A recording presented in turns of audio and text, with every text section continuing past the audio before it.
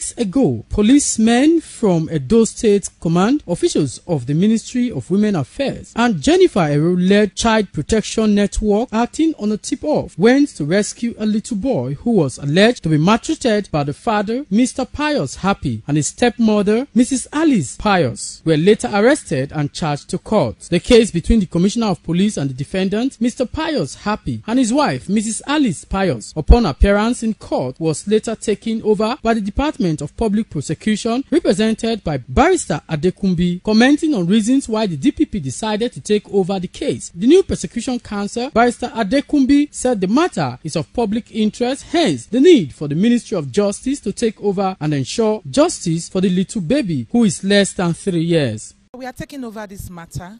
I've taken over the case file, and we're going to be prosecuting on behalf of the Attorney General. But unfortunately, the court did not sit today, so we've adjourned the matter to a date in January. But when we come, we'll fully take over, take our prosecution witnesses, and we'll be ready to go. We are very happy that this case will be pursued to a logical conclusion and that this child will get justice. We are now also saying it out there that you can no longer abuse our children with impunity.